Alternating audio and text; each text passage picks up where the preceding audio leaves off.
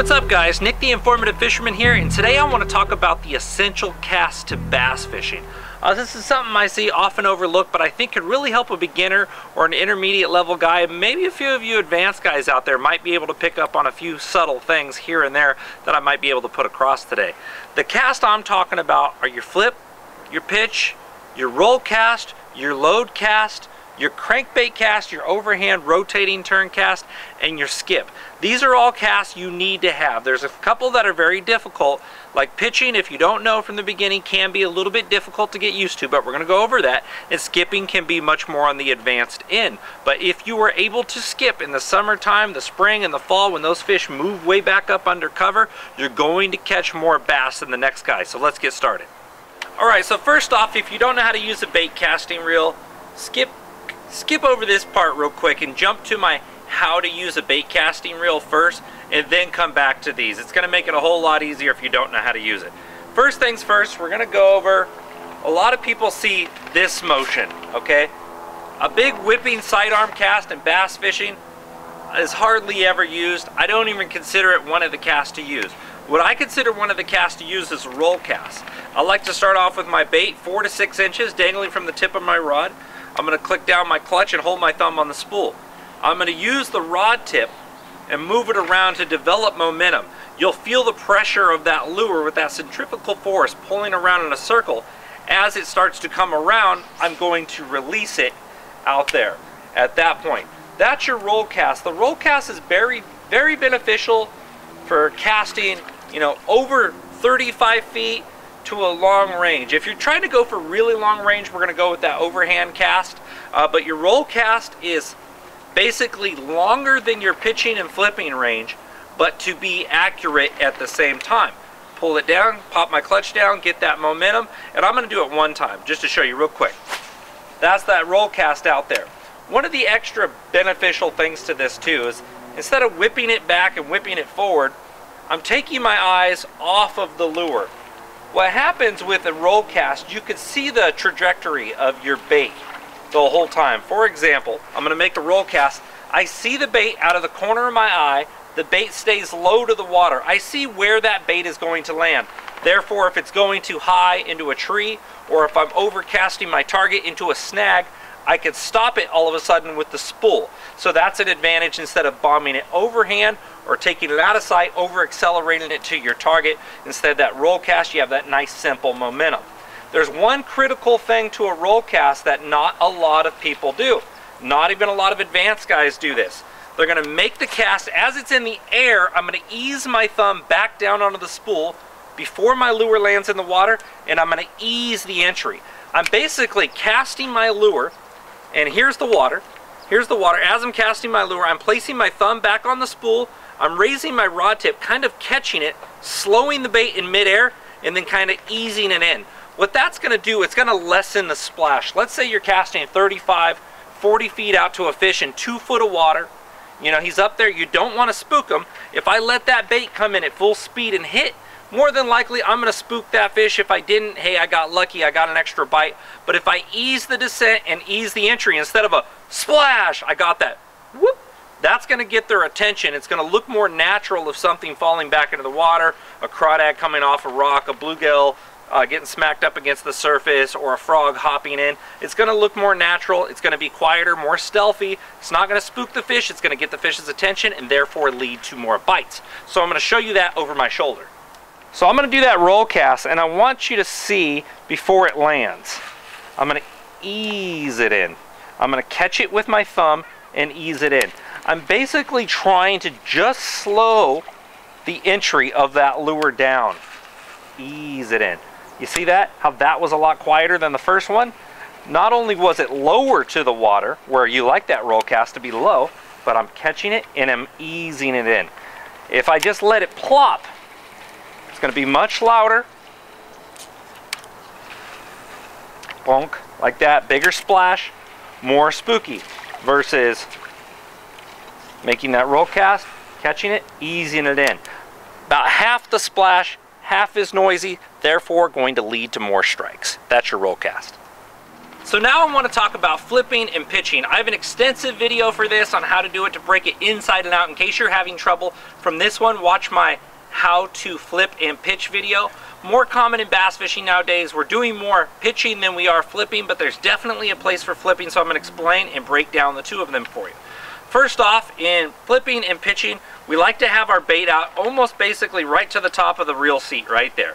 Right out there. And the benefit to this, okay, this is that less than 35 feet real silent deadly entry. It allows you to be much more accurate with your bait placement. The advantage to this is if I'm casting to a target that's only a few inches wide, or I see there's a little hole right under the bottom of this tree, or I see the edge of the tules and I know there's probably a bass in there, I can pitch directly into that target. Versus the roll cast, if I was 50 or 60 feet back, I may have had trouble hitting that target, or I may have thought it was a little bit too loud and I could have spooked that fish. So instead I came into about that 30-foot range and I made that perfect placement. It's these subtle changes that get you extra bites. It's the subtle changes from a pro, from a weekend angler, for the novice angler. And those subtleties that you can have by knowing these different casts are going to be a tremendous advantage. So all I'm doing is holding that bait in my hand. As I let go of the bait, I'm easing down with the rod as I let go. What that's going to do, it's going to start to build tension into my rod. As that bait swings down in a pendulum style, I'm basically going to just lift up with my rod tip and it's going to pull momentum out. So let me show you from behind my shoulder. So I'm going to drop it down and I'm going to ease it out. This is strictly, that's your pitch. You see how quiet that enters right there? That is your pitch.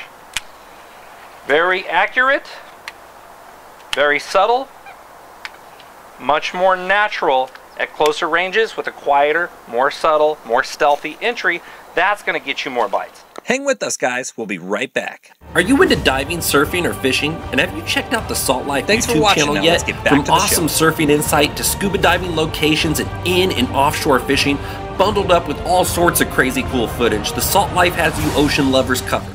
So go check out their YouTube channel and tell them if sent you. Hey guys, did you know that yours truly is now hosting Lucky Tackle Box's monthly panfish instructionals? And aside from relentless fish catching, I'll be breaking down the rigging and the gear you need to get going along the way. And of course, a few extra tips to help you score more fish on the goodies included in your box. So remember, the tug is our drug. So go visit LuckyTackleBox.com and get signed up today. Oh, you heard they got weapons of big fish destruction? Well, you heard right. BWA Fishing Performance is the newest company hitting the U.S. market by storm. With some of the sickest swim baits around and non-cookie cutter style lures that you could ever get your hands on. It's time to show these fish something new. Visit bwa.com.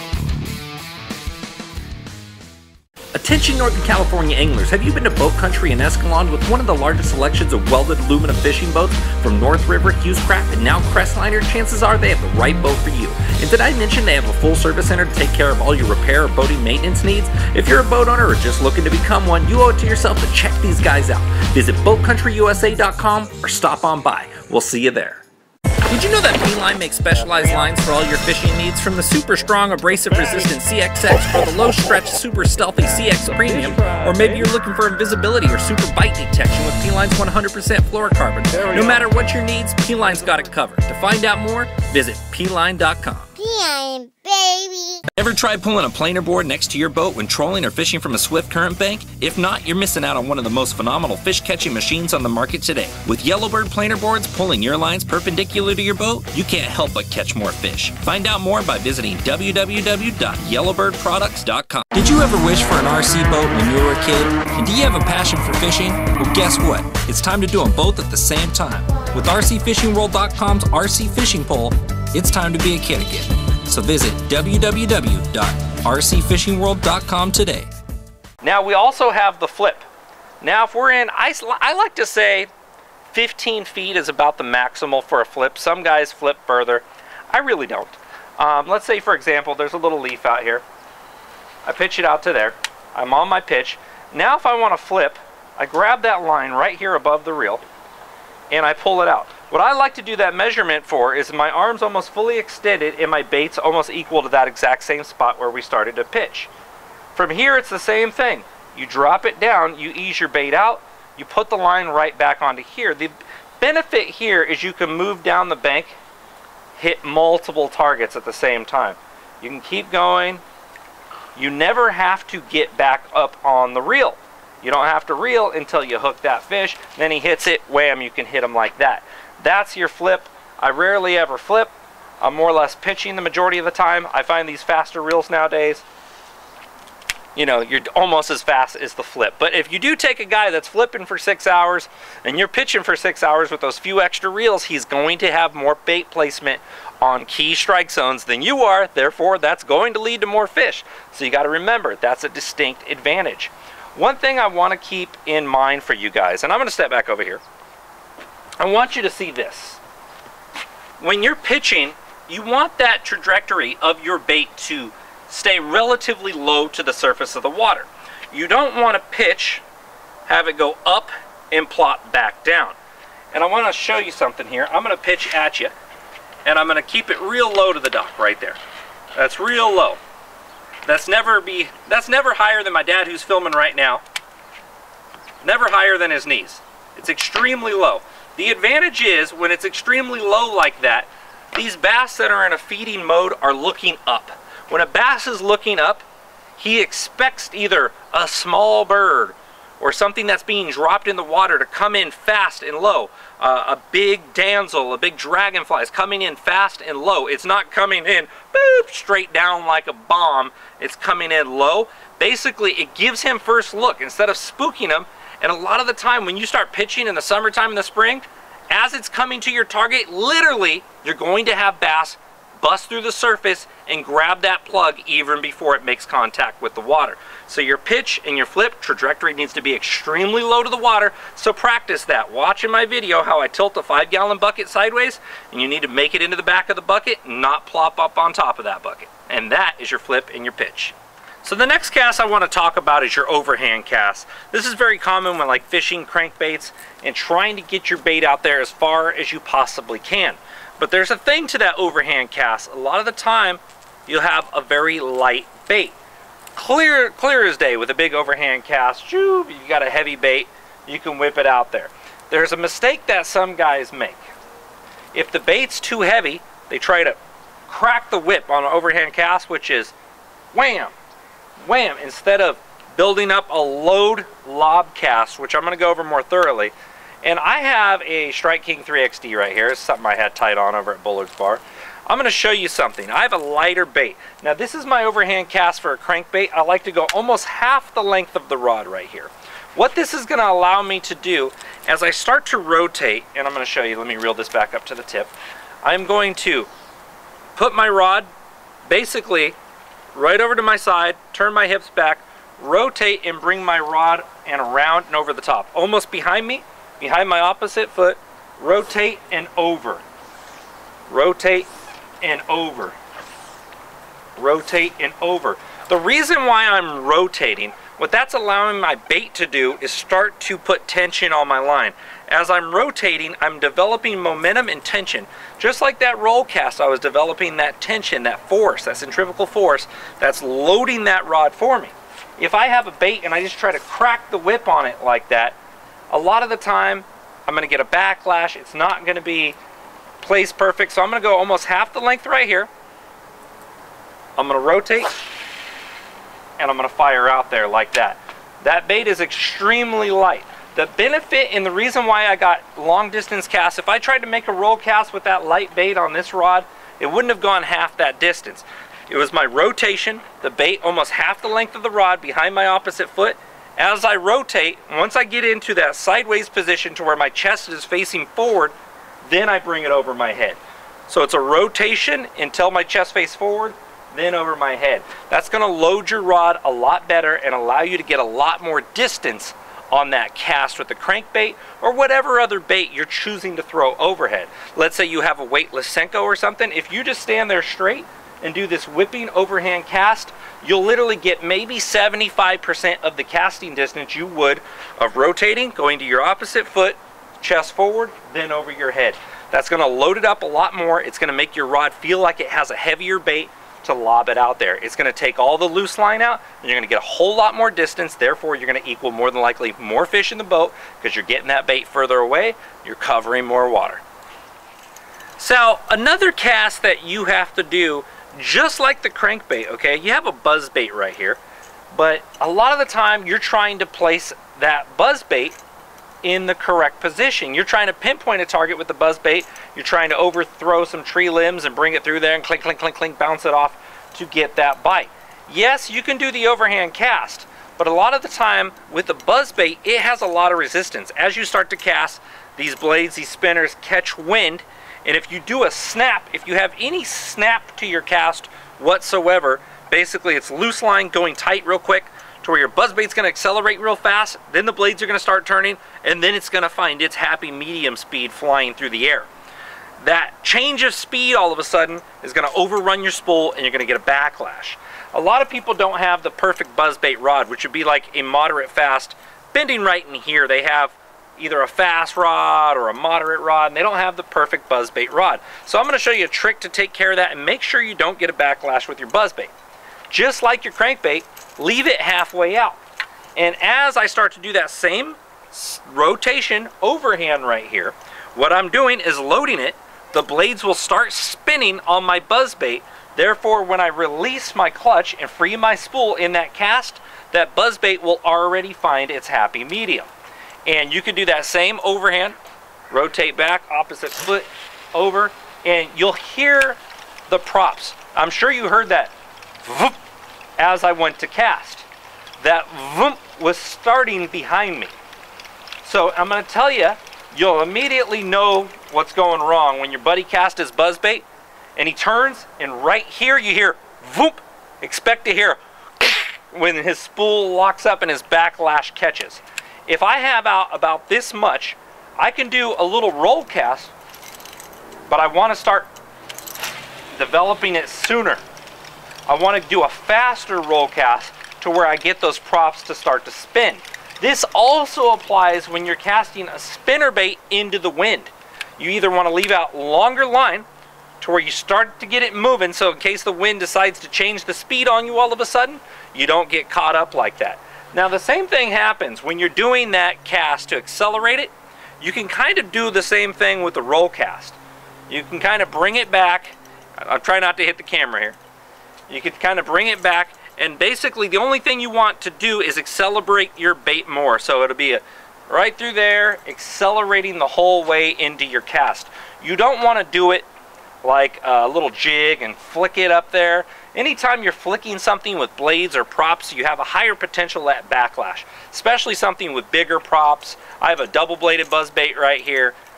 Catches a lot of wind, so you want that crankbait style cast. You want it to load up. You want it to start to accelerate before ever taking your thumb off of that spool to free that bait up.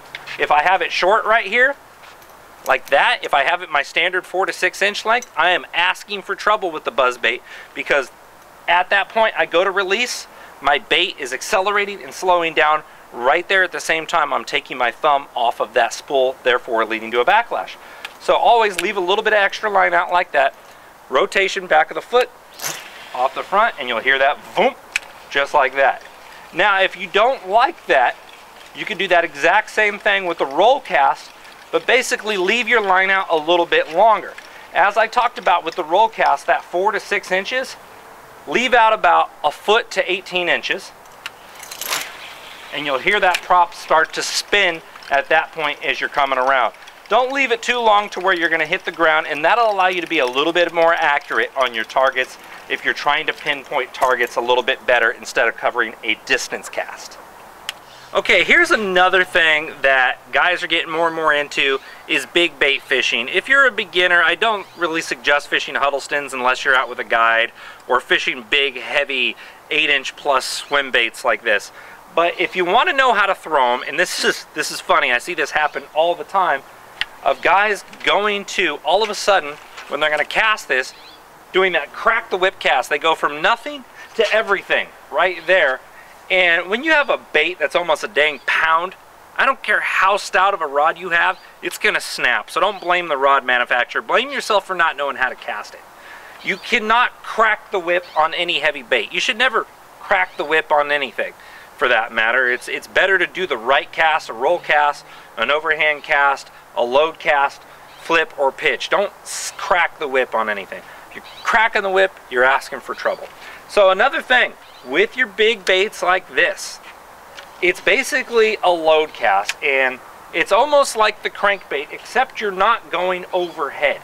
It looks like a lot of guys are casting these big baits straight overhead, but realistically, we're coming off at that angle right there. We're coming off that angle. We're basically doing that same rotation, but we're coming off at that. It's almost like a baseball pitcher coming out like that. He's throwing it up, almost sidearm, not quite sidearm, not quite overhead, but right in between, that happy medium.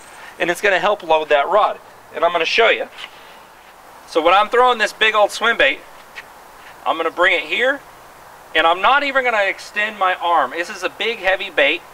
I'm just gonna bring it out and rotate it right from there. You know, that's almost 200 feet away, and that was a lob. I didn't need to snap it. I didn't need to go straight overhead. These are big, heavy baits, and that throw came right at this angle. It wasn't straight overhead, wasn't sidearm, it was right in between. And that's just strictly that same rotation, leaning back just like I have a crankbait. As my chest faced the target, then I came up and I released at that point.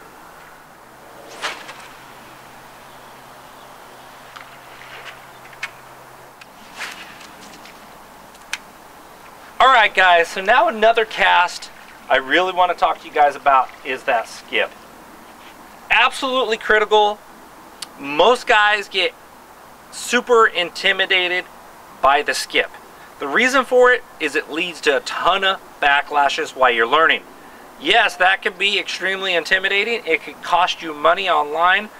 I say, you know, learn with 15 or 20 pound fluorocarbon. Let me teach you the mechanics of a skip. First off, when you look, bounce that one a little bit high. I want to show you the reason for a skip is you can get directly under trees. You can skip right in front of you. I'm skipping right at my toes right here.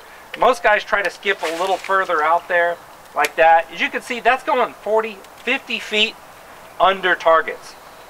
I could be casting at a tree 8 feet, 5 feet from me, directly in front of me. The branches could be laying on the water, but I could have a hole this big, and there could be timber 25, 30 feet back under there.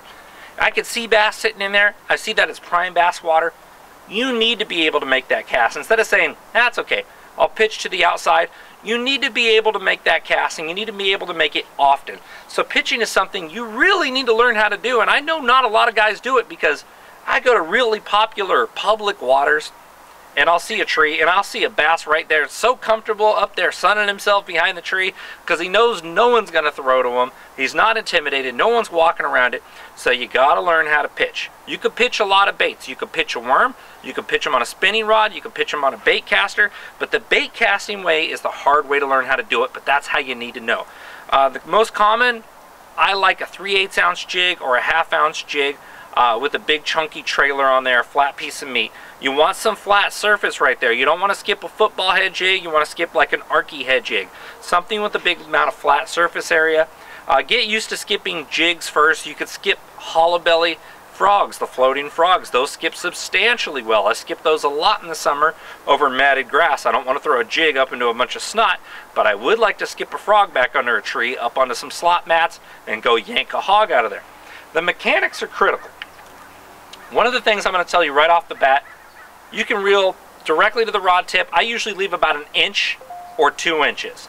Now, instead of making this huge cast, when you make a big cast, you're rotating. Your rod's rotating. If you're trying to skip a rock, you're trying to keep it exactly straight, to skip it, to plane it across that surface. The longer momentum you make, the more likely you are to put rotation into that bait. So a short, quick, straight line. Just a short, quick, straight line. And you want to be parallel with the water. When you release it, you want to be low and parallel with it. You don't want a long cast. You want a short, sweet one, short, fast one. And as you hit that water fast, you're going to barely feather the spool. as I'm casting and as it's hitting the water, my thumb is kind of just hovering on the spool. I'm not taking my thumb completely off. It's just loosely touching the line. It's something we call feathering the spool.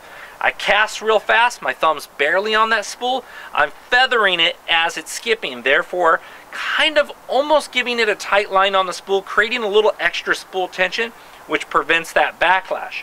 Get out to a swimming pool, get out to a local lake and try it. In golfing, there's a thing called throwing the box. And not that I'm a good golfer, I'm probably about one of the worst golfers out there. But when they say throwing the box, you imagine holding this side of the box and this side of the box, and this is all ice right here. I want to slide the box perfectly straight. I don't want to slide the box into a curve. I want to slide it to where the box slides 200 feet perfectly straight. So what it means is keep your hands perfectly in line with one another. Don't rotate. If you rotate during a skip, you're going to get more backlashes. If you rotate out, if you hook it or you slice it or whatever that term is, you're going to get a backlash. It's going to dig into the water. You need to throw that box. So imagine, your skip's only going to be, my cast right there was maybe 1.5 feet, 2 foot long. I wasn't winding up. I'm not doing a roll cast. You could basically start, stop, just fast, zoom, like that. But it has to be perfectly straight. It has to be parallel with the water, and you have to feather that spool. Don't think that you can ease into it. I'm going to show you. I'll probably get a backlash because I'm going to have in my head what most of you are going to start with, that start slow mentality. Here we go. Woo, I got lucky right there. I didn't get a backlash. If you go to skip slow, you're 10 times likelier to get a backlash. You got to do it with speed. Try not to aim directly into the water. Try to just parallel it. Get low. Gravity's going to pull your jig down. As it's going parallel with that water and you throw, gravity's going to bring it down and it's going to start skipping for you. Don't think you need to aim at that water, and that's going to help you out a ton. Well, hopefully those tips on casting helped you guys out. You need to have all those. If you're having trouble skipping, focus on the other ones and get to skipping later. If you have that in your tackle box and you're able to pull out that skip, versus the guys in front of you that can't do it, you're going to get to fish that they cannot. And visit informativefisherman.com. Hit me up on Facebook, Instagram. I'm doing Periscope now at Info Fisherman. Everything else is Informative Fisherman. We'll see you next time, guys. Thanks for watching.